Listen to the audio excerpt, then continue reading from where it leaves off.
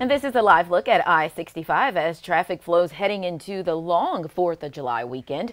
According to AAA, more than 43 million people are expected to drive more than 50 miles from home over this holiday period, making it the busiest 4th of July since 2019.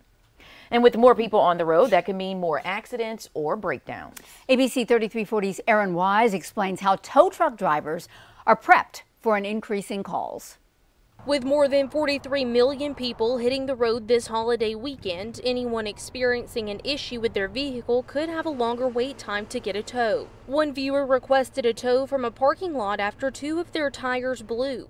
The tow was canceled several times before their car was picked up more than 12 hours after the initial call.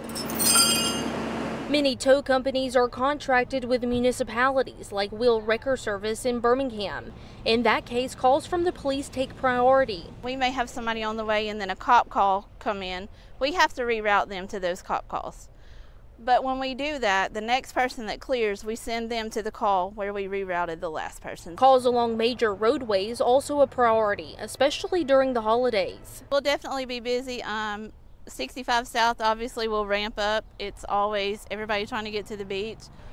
We have extra people on hand. Depending on how busy they are, Joni Williams explains wait times could be longer for non-priority calls, but with 92 drivers, they try to get to all of their calls within an hour to 90 minutes. We try to keep, everybody in the loop, and we try to call the customer and let them know, hey, this is what happened. Many started their travel plans today. Tags from New York, Minnesota, Mississippi, and Louisiana could be seen at a rest area in Clanton off of I-65.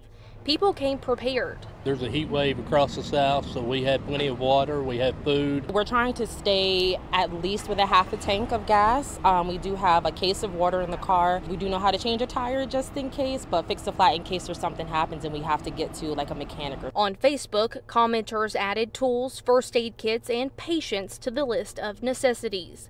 In Clanton, Aaron Wise, ABC 3340 News.